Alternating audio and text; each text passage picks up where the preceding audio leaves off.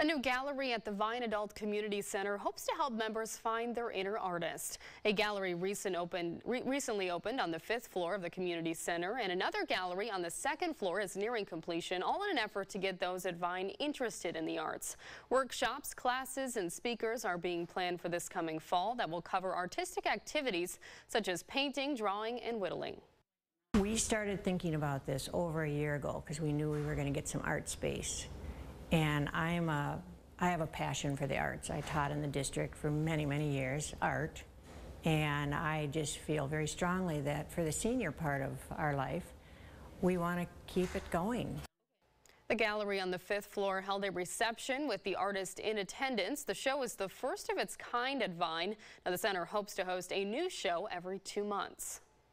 People will make application and be accepted. We also are starting a new gallery on 2nd floor. It is geared to people who are either coming up here and working on their own or classes or interest groups so that they have an area that they can show their work. 25% of the sales from both galleries are going directly to Vine.